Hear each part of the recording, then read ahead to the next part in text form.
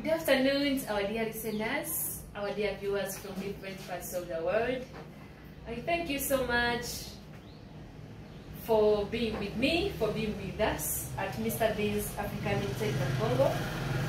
I thank you for supporting us. I thank you for trusting us. I thank you for entrusting us with your funds, with your contracts, and each and everything that we provide to you. Our dear clients, our dear farmers, who are always there thanking us in corners. I received the messages. We received the messages and we are humbled and happy for you. My name is Shilah from Mr. Bees African Intake and Congo. I know most of you are surprised because it has been long, but I'm back. Support you, to give you my services, to work with you more once again, and I'm here to give you all the best services. We know when I go for training, so now we are well equipped. Yes, please. So I thank you so much.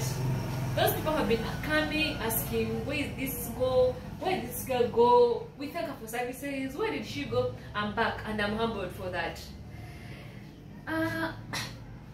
Today, I'm receiving different messages in my inbox.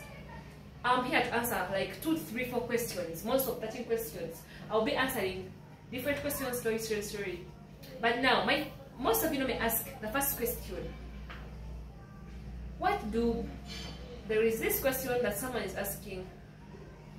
What do Mr. Bees African Limited deal with? That is a question from one of our dear clients. But Mr. Bees African Namgongo, it's a company that deals in all outlets of honey. We do all have different types of honey. As you see here, we do different types of, we have what they call value addition.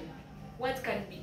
People don't only depend on honey, but also depend on different products that can be from honey. That is called value addition. This is honey, as you have 250 grams, 500 grams. You want on wholesale, we can provide and you go and sell.